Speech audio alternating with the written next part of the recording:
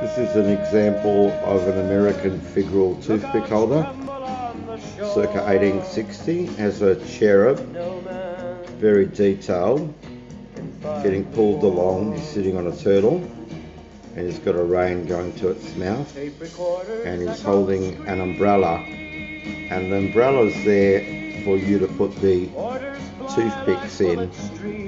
In the 1860s they didn't have a toothbrush. Your toothbrush was your toothpick, so this is why you needed to have them. And you can actually take this bit off the top. Everything is cast separately in sand and hand soldered, and you can see the amazing detail in the cherub. They were silver plated 4 times. They're called the quadruple silver plating, and on the bottom you can see just around here it's marked very small by Pairpoint Manufacturing Company, and it's got the number on here somewhere, one of these there.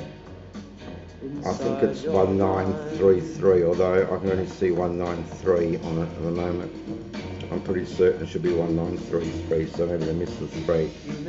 But it's just the detail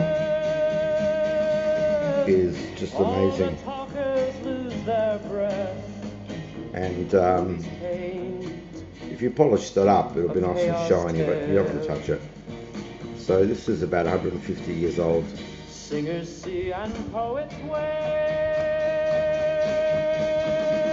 of just sits on the table, and after you eat you just take a toothpick and use it and throw it away.